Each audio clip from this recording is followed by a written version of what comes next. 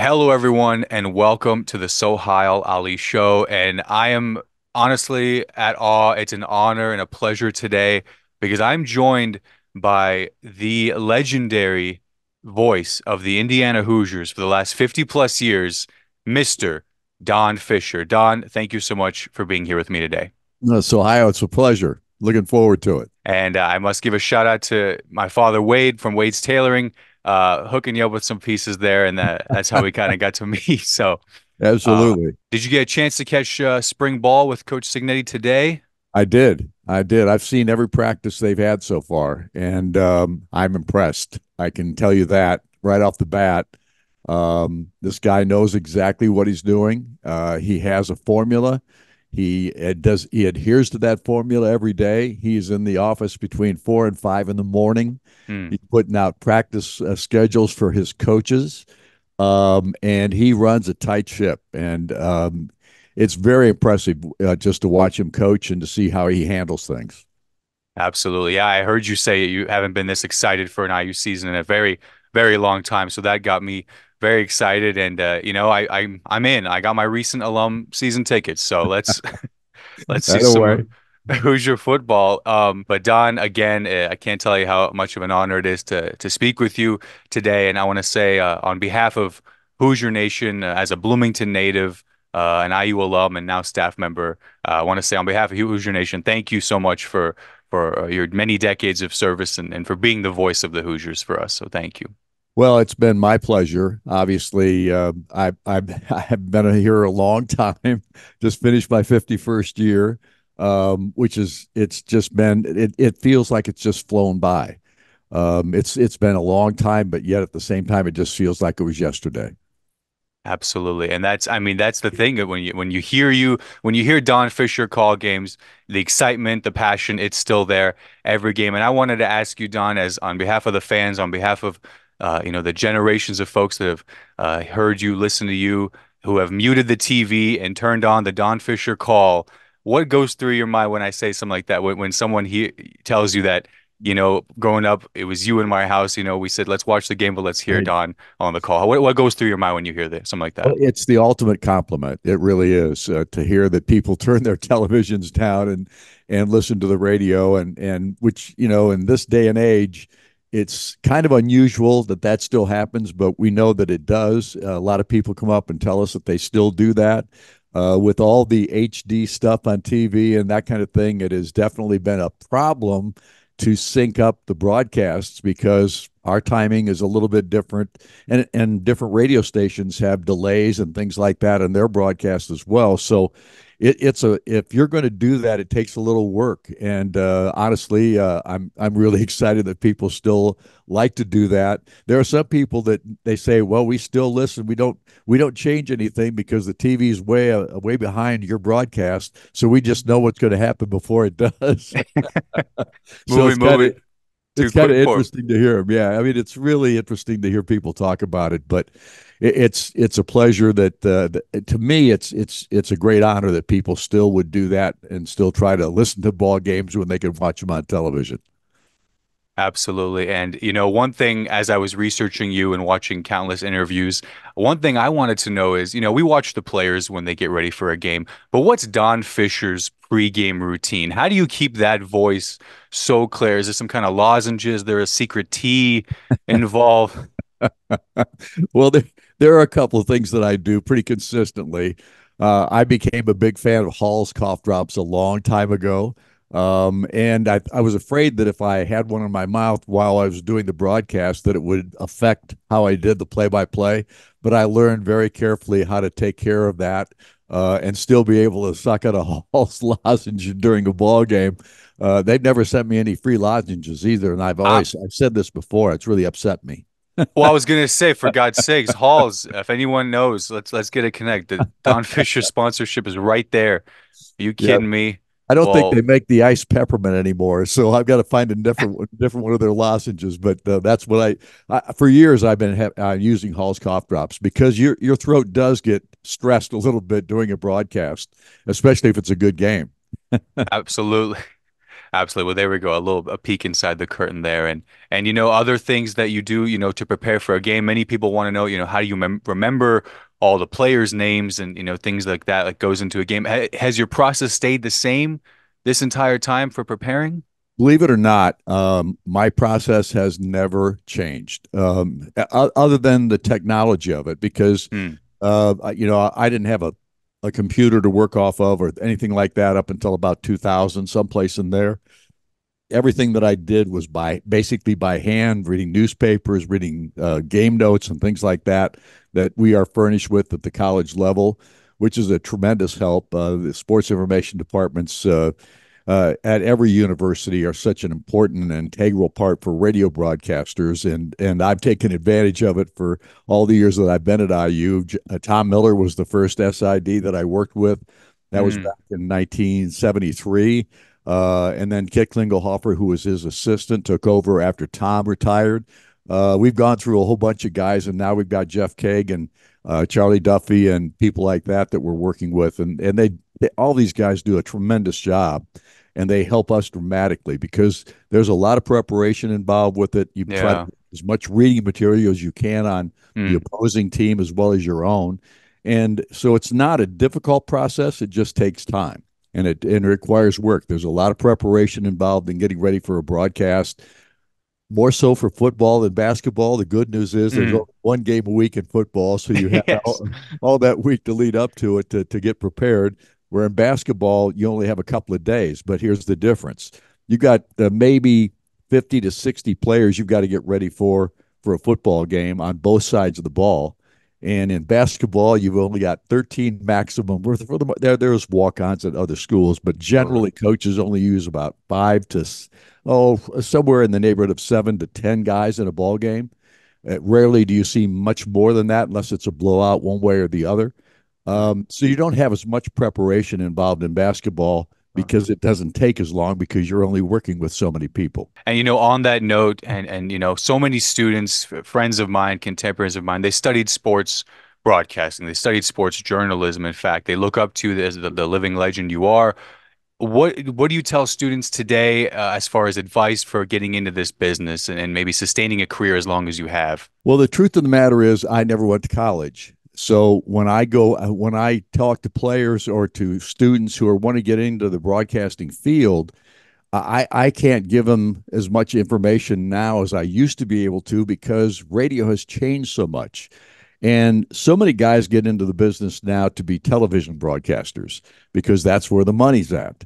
In radio, you're going to have to go to work for a small town radio station or a medium market radio station. You're not going to get the same kind of start that I did. I started out at a radio station. Actually, I was working for the railroad when I got into this business. I was working as a ticket clerk at a nighttime job, 9 to 6 o'clock in the morning.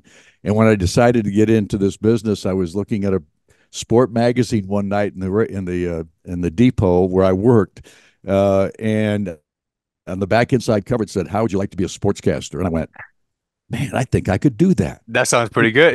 Yes. I mean, it sounded like the real. I Maybe think I'd better like that. hours, maybe. I need a lot better hours than the 9 to 6 in the morning job that I had.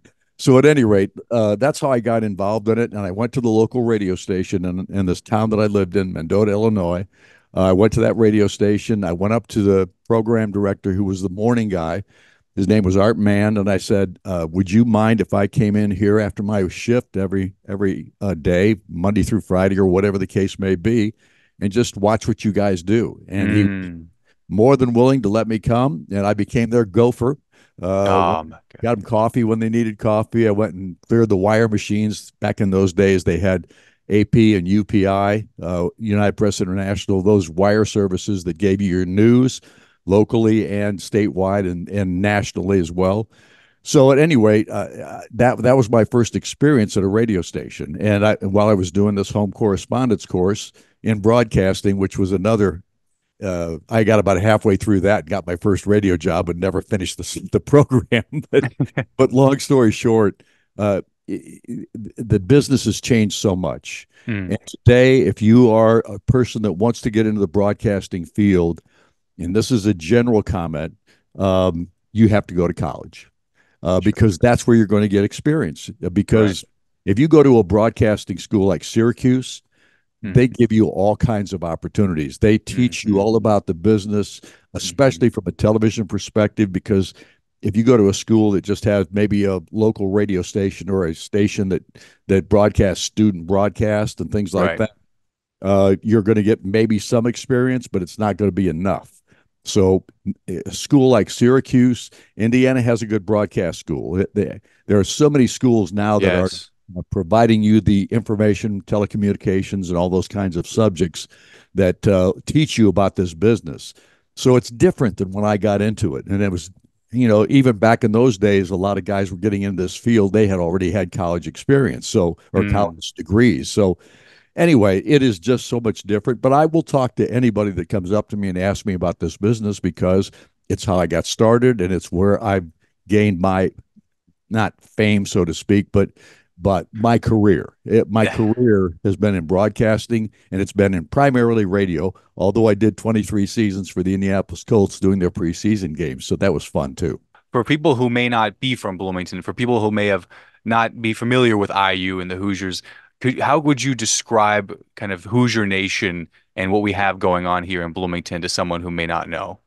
Well, I mean, Indiana to me has been such a special school. And I got into Indiana University, or I started broadcasting IU games back in 1973, which was Coach Knight's third year and Lee Yes. Corso's first. Lee Corso was the Hmm. football coach they had just hired.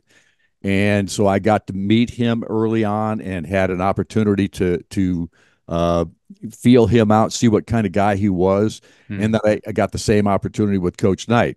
And it wasn't as easy with Coach Knight as it was with Coach Corso. Corso was the most personable guy you could ever meet, and always had a smile on his face, especially if he came up to a media guy. I mean, this guy was great with the media, where Coach Knight was a little bit less. I don't want to say he wasn't nice. He was a little more terse, I guess is the proper word. He had his reservations. He did. He did. He didn't trust the media very much, and probably with some justification, perhaps. But at the same time, they just had two different personalities. So I got an opportunity to work with two different guys immediately that told me, well, I can do this with this guy, but with this guy, I got to be a little more careful, or whatever the case may be. So it was a great experience, and I worked with Coach Knight for 27 of his 29 years at Indiana. Coach Corso was there for 10. So I got an indoctrination to both kinds of personalities. And Mm. then, of course, I started doing interviews with the opposing coaches and things like that for our pregame shows and that kind of thing. That didn't Yeah. happen until about 10 years in Hmm. to the broadcast. But it's such an opportunity in those days to continue to learn as you were doing your job. Mm. And I was a sports director at WIRE in Indianapolis. That's how I got the position to be the play-by-play voice for IU. So, Mm. and that's a long story about how Wire became the WIRE became the broadcast host or the network affiliate that was in charge of the network. And I did a lot of that work as well. But again, the broadcasting side of it was all about getting to know people, building relationships, and having an opportunity to do as much play by play as I could. And I, Mm. I let up, I was doing 175 games a year for 2.5 years at Terre Haute. I had done so much play by Right. play there, and I was able to do anything I wanted to do in that regard because the radio station put everything play by play wise on their FM side. They were a Hmm. simulcast radio station, which means the programming on the AM and the FM were the same, except Mm. did sports. And the FM side would do all of the sports play by play because they had the I best see. signal. So, at I any see. rate, long story short, my opportunities that built me in or got me the job in Indianapolis, a lot of it came from that Terre Haute operation. And you mentioned, the late great Coach Knight, whom, Hoosier Nation we sadly lost last year, and you, Right. for one, of course, got to spend many a visit with Coach Knight with your show. You were one of the few, he led into that operation Yeah. and gave us so many fans, millions of fans, every week, that inside look into him. Could you share maybe a moment or a favorite memory, a favorite time you spent with Coach Knight? Did you ever go fly fishing with the general? Did you ever? No. Here's the funny thing. our relationship was for about the first 10, 12 years that I was here. Our relationship was just very much a business type thing. Hmm. And it became that because I was not here very much. I was in Indianapolis working my radio Right. facility there. So I wasn't down watching a lot of practices. I did come down to practices. Incidentally, one of my proud moments at Indiana University under Bob Knight was the fact that I got kicked out of practice 3 times. Three Uh, times. just sitting watching. I was the only guy in practice 3 different times, and he kicked me out 3 different times because he did not want me to see what he was going to about say and do with his players. It was, in other words, those times were not the best. Yeah, that's pre-smartphone too. He said, "I want no record of this, period." Exactly. He kicked me out of practice, and so I left, and I didn't. I never went like, really, you're kicking me out? No, I never said a word. I just got up and walked out. It's I par for the knew better. course with him. Exactly. But it was such it again, he was such he was a difficult guy to deal with sometimes, and yet he could charm the socks off of anybody if you wanted to.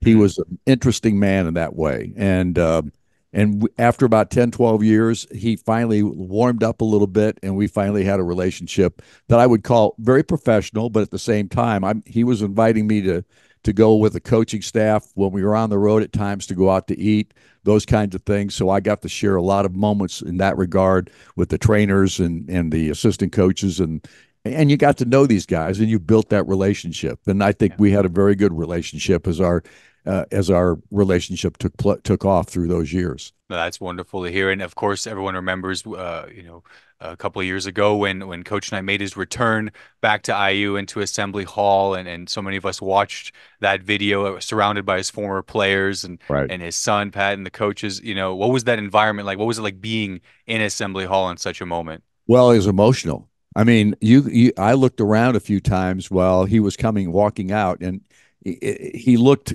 uh, he looked like he was so fragile compared to Mm, what he used to be, because he was kind of hunched over and those kinds of things. But the fact that he came back, that at one point after he got let go, he said he'd never come back again. And the fact that he came back and he actually lived in Bloomington in his final years of life, it was a very emotional day, in that particular day that he came back and came out on the floor, and everybody greeted him, and there was a standing ovation. I mean, there were tears flowing everywhere.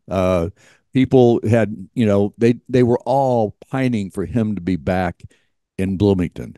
mm, And the fact that he came back and then he lived there after that, I think it not only helped him, because I think he was struggling at that time with some of the memory issues and those kinds of things, which many people go through these days. And I've had relatives that have done exactly the same thing. And it's such a tough thing, dementia and Alzheimer's and all these kinds of things that we can talk about at this point. But it was so sad to see how the most brilliant mind I've ever been around, at least from a sports perspective. But Bob Knight was reading War and Peace, and he was mm, reading these Chinese war books, that were that thick. mm, He was such an interesting guy in that regard, incredibly well read. I believe he had a photographic memory. mm. And through all those years that he was such a great basketball coach, and then to see him decline like he did at the end was very sad for all of us. But it was just great to have him back in Bloomington when he finally came back. Absolutely. I was actually recently watching, I dug up I guess the White House archives of the '87 championship team with President Reagan out on the lawn there. And it's like Coach Knight is such a figure. He's almost like dwarfing, President Reagan out there. And he's so charismatic. I mean, what do Right. you think back to that time, '87, the last title? Well, it was phenomenal, and that probably was the least talented of all Coach Knight's teams that won a national championship. The '76 team was phenomenal, as everyone remembers. They were unbeaten. About half that team went to the NBA, whether it was or the ABA for either a short or a lengthy time.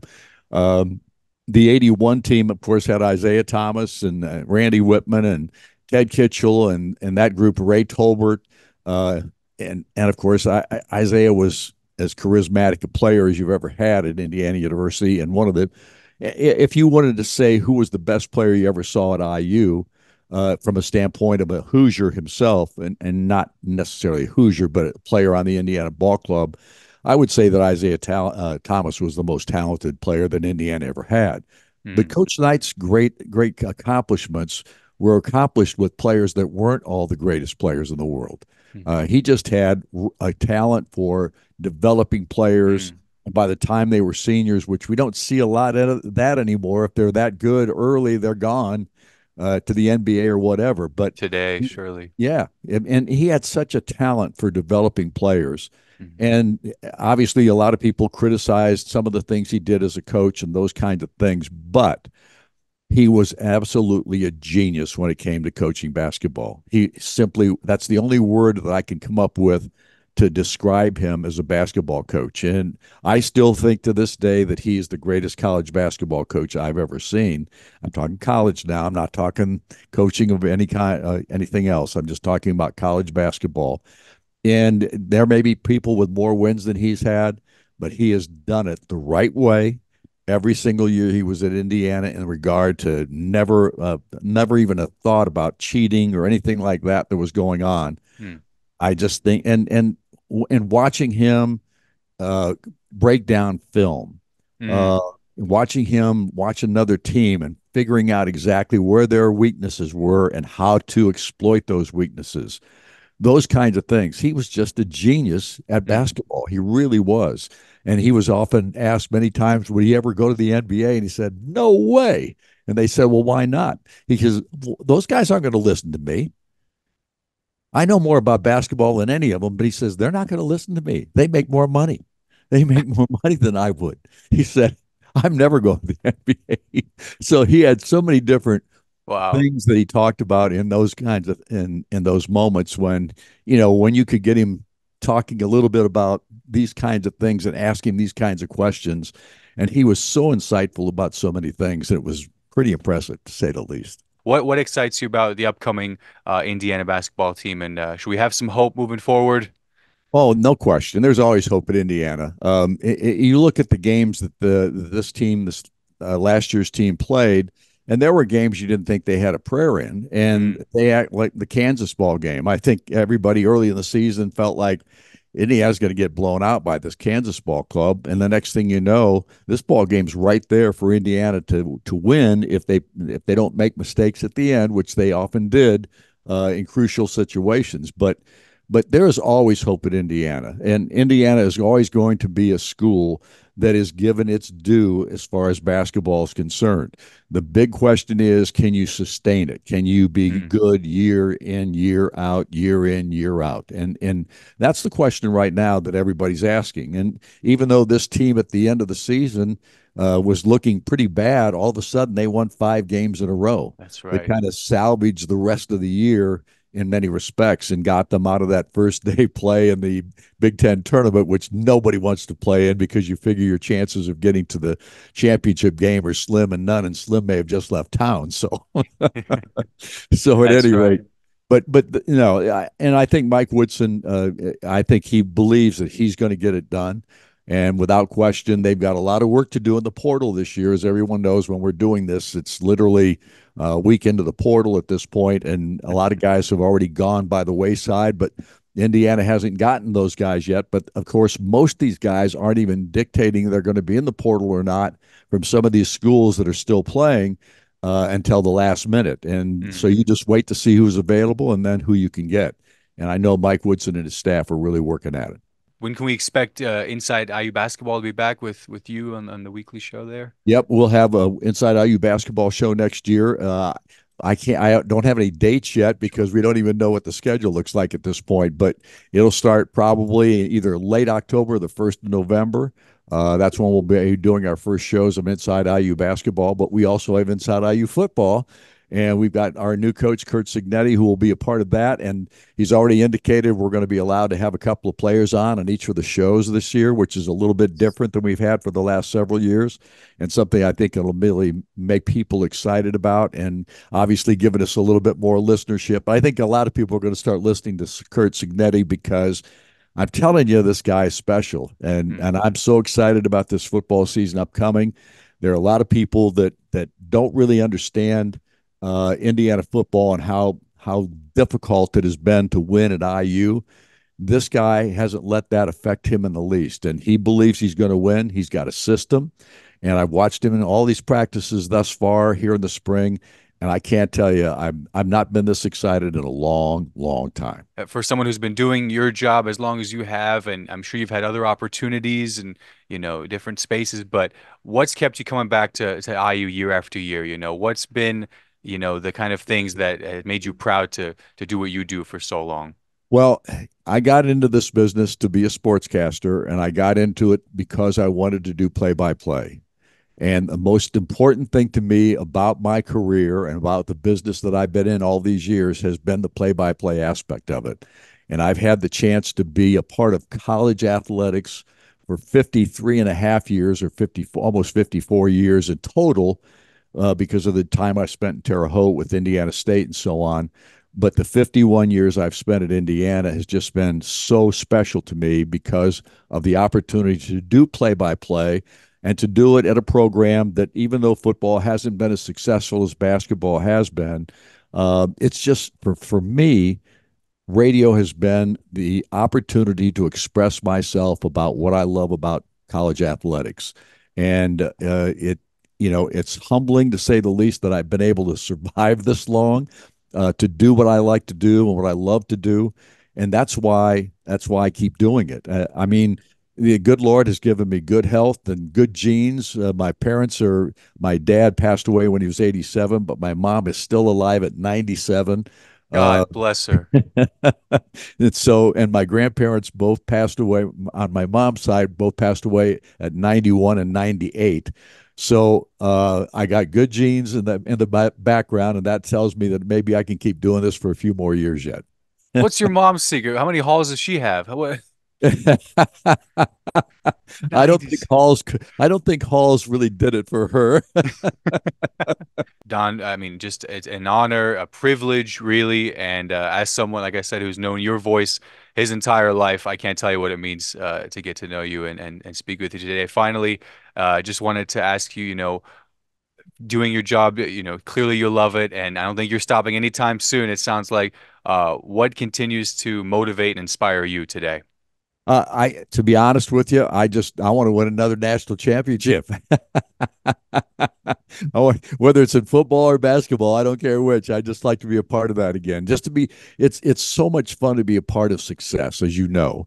And the first 25, 30 years I was here, we didn't have anything but success. And obviously the Bill Mallory era was the since I've been at Indiana, that's the best football era we've had.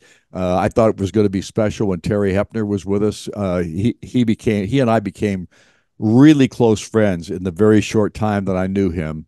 I met him up in Fort Wayne at the Matt Mm. Anthony's golf outing one year, Huh. and he knew more about IU than I did at the time. It was unbelievable because we were in a car riding back to the hotel after a practice round that we played up there, and he was such an interesting guy, and what a personality he had. I always called him the Pied Piper because I thought this guy he could charm the socks off of anybody, and he would have people following him because I thought he would have been able to recruit anybody that he went after. And there were a lot of players that were willing to come to Indiana, but he got sick in the very first year, right after the first season that he was broadcast or was part of Indiana football. Mm. And then the next year, he had two surgeries during the season, or a surgery during the season, and then of course he passed away the next June from the brain tumor. So it was so disappointing, but because I thought that guy was going to get it done. And I Yeah. kind of feel the same way about Kurt Signetti. I think that guy is going to get it done in Indiana. That's why I'm so excited right now. Absolutely. Well, your excitement, I mean, it should also excite all of us who will be watching and listening to the one and only Don Fischer for the upcoming year. And Don, I hope you enjoy your time away. Hope you can relax a bit, enjoy the halls, and we'll definitely enjoy you when you're back in the hall this upcoming year. And again, I can't tell you how much it's meant to me on behalf of Hoosier Nation. Thank you again for all the amazing work you've done and continue to do. Well, it's very nice of you to say so, Sohile. I enjoyed it immensely. It was a good time. Thanks for having me. Real quick before you click away, thank you so much for watching this video. I really appreciate it. If you enjoyed it, please give it a like, comment below, and subscribe for all future videos. And be sure to check out these two videos right here. Hope you have a great one.